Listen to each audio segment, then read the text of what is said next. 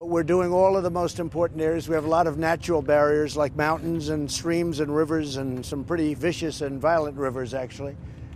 But it's an amazing project. And as one of the folks just said, it really is virtually impenetrable.